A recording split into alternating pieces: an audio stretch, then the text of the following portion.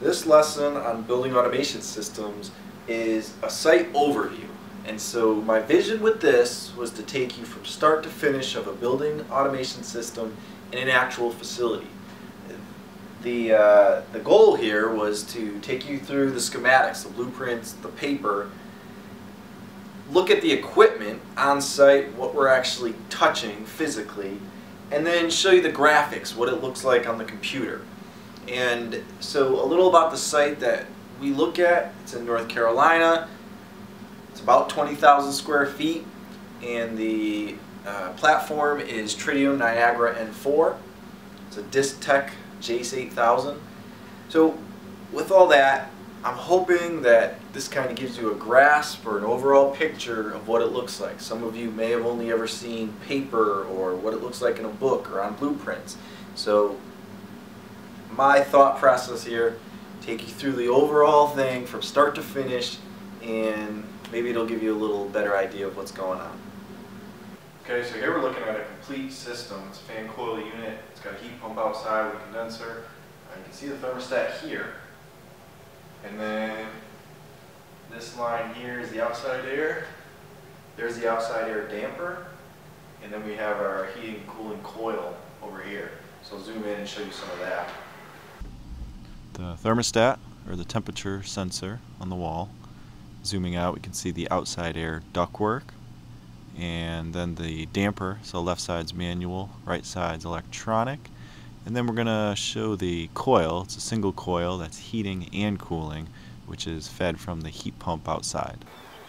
Here you have the split system heat pump, obviously outside. Here's the schematic for fan coil unit. The top left here is the outside air damper, so we're controlling that through the BAS, and the thermostat space temp sensor. It's the top there. And then the coil, it's a single coil. It's controlling the heat and cooling from the outside heat pump. And then the graphics. Not a whole lot going on here. You can see outside air damper, the supply temp, and then the pan switch. Would be nice to see some other details, but for right now that's what we have. Okay, so air handler 1 and 2 are here. Different controls going on. We got the rib relays up here telling what's on and off, and then we got a sensor below which is catching that return air, so I'll show you that. One thing I wanted to point out is you can see how the pipe is blue for the controls. That's a really nice advantage. You can identify what wiring is controls immediately.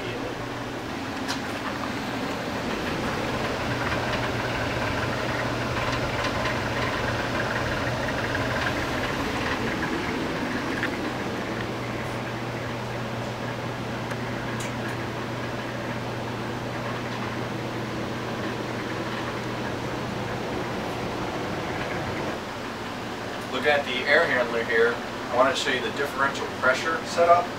So you can see this pipe here, it's underneath the filter, it comes up into the sensor, and the other wire going out, or the other tube going out, is the other side of the filter.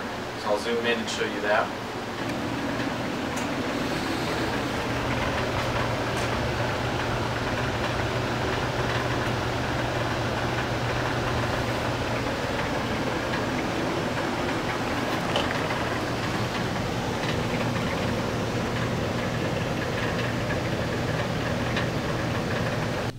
So we saw the air handler in person, and now we're seeing it on paper. So this is the schematic here, zooming in to the differential pressure switch.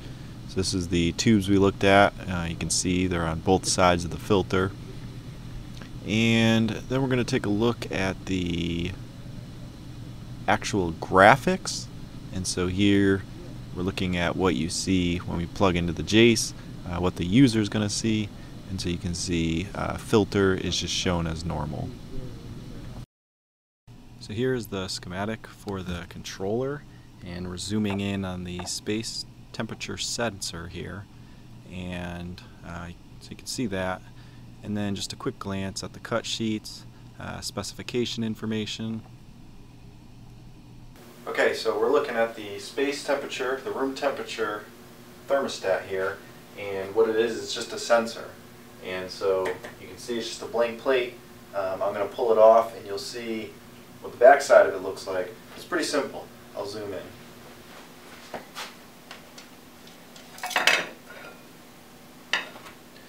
So there you see, it's just a pretty simple sensor. It's a 2-wire, and this is what is sending the signal for room temperature, space temperature.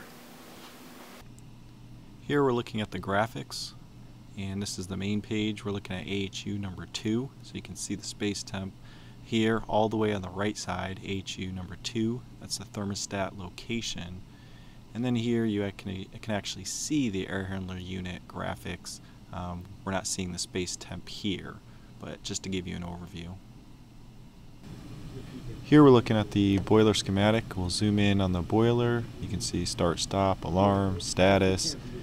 I'll zoom over to the secondary water pumps. And again, similar status reports. And then we zoom out to the sequence of operation and the boiler stop. Alright, so what we're looking at here is 2 boilers, boiler 1, boiler 2. The only controls on here is the boiler 1 temperature sensor, and then boiler 2 is up here. Can't really see it, it's out of the shot, but not a whole lot going on, right? I'll zoom in a little bit to show you, but can't really see a whole lot.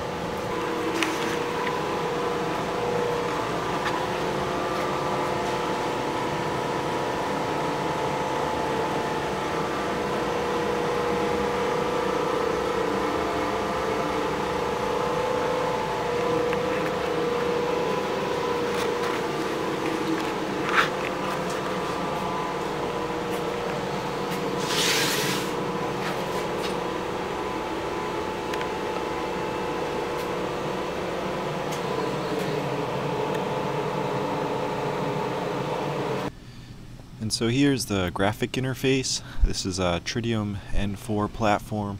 Looking at the boiler layout here, reheat zones, the controller layout, focusing in on the boiler controllers, and here we're going to zoom in on the secondary hot water pumps, which I'm about to show you in person. What we're looking at here is the secondary hot water pumps, and this one you can actually hear is running, feel it as well. I'll show you a little bit closer, but there's 2 rib relays here. It's converting the low voltage to high voltage down to starters, single phase starters. And then back here, there and there, we have a supply water temperature and a return hot water temperature. So I'll bring you in a little bit closer to show you some of that stuff. So like I said, here's the 2 rib relays. You can actually see the red light. I don't know if you'll be able to see that, but it signifies that it's on. It's feeding the starter. It actually has a run light there. So the secondary number 2 is not on. Red light's not on. It's not on run. So yeah, pretty simple, but kind of gives you a gist of what we're looking at. And I'll take you to the temperature sensors. So the last thing that we discussed was the temperature sensors. One is a supply hot water temperature, and then the other is a return hot water temperature. And these are just sensors in the pipes. I'll be able to show you the actual cut sheet for the schematic, right? This is the actual unit that's installed. Here you can see the cut sheet. Comes in 4-inch, 6-inch, 10-inch, etc. Here's what a typical installation looks like inside the pipe. There's different mounting methods. You can do a T-mount or a corner mount. And then finally the wiring diagram. The graphics for the boiler hot water system.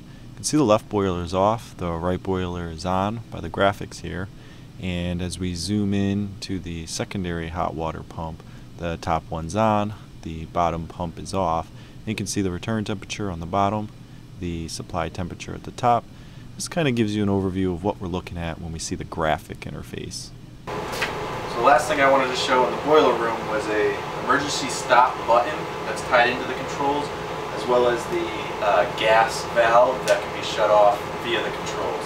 So I'll zoom in and show that.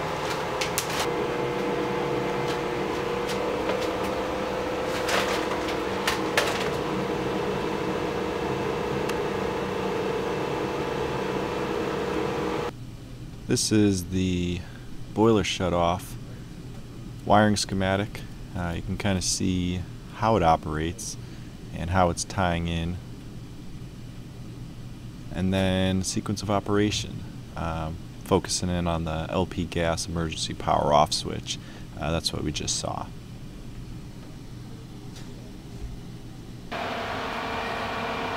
Okay, so we're on a ladder now, and I'm going to show you the coil and one of the actuators for the hot water. The first one is the valve actuator, and this is allowing the hot water to flow into the coil, and then over there you can actually see the sensor, which is reading the temperature after the coil. So I'll zoom in and show some of that.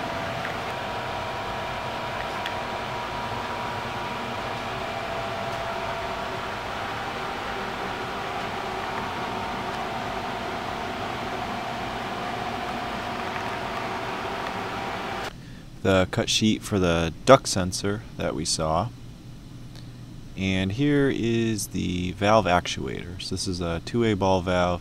There's the actual unit we were using, top side view, and then the schematic. We zoom in, you can see the valve at the bottom there, and then here's the graphics. This is the heating coil that we're zooming into here. Let's take a look at the BAS network architectural layout. Zooming in, you can see the orange wire is the one pair shielded. So that's what's connecting all the controllers, and they all link up to the main Jace on the left side. Okay, so here's all the controllers. You got all the field controllers there for the air handler units, and then feeds into the Distech Jace controller here, the main controller. I'll zoom in a little bit, but there it all is. That's where all the controls are happening.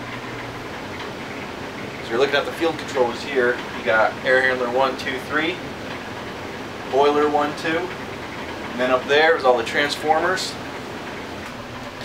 So the field controllers feed into the main controller, and this is where the computer's plugged in. We have the Wi-Fi disabled, but we're tied straight into the computer, and that's what we're getting our graphics off of. Here's the cut sheet for the Jace 8000. It's a Distech. And here is the field controllers. This is for the boiler. You can see it's a 28 point. Here's the air handler controllers. And then here's some of the graphics. So this is the home screen. I've blocked out some of the information to protect the customer. The floor plan, the hot water system, and finally one of the air handler units. So there you have it, the site overview. Hopefully this lesson was helpful. You know, we looked at a lot of different things, and what I really need from you is, was it helpful? Did you gain any knowledge from it? What would you like to see me dive into a little more, less? Do you want to see the actual equipment? Do you want to spend more time on schematics? Do you want to see other sites? You know, I got a list of sites that I can visit, different sizes. Really, I just need to know if this was worth my time editing and making this video. I'm trying to learn as I go, and hopefully creating these videos you can learn as well. You can gain some knowledge. But again, need your feedback. Please subscribe, leave some comments, shoot me a message, let me know, was it helpful, what can I do better, what would you like to see. Thanks for watching.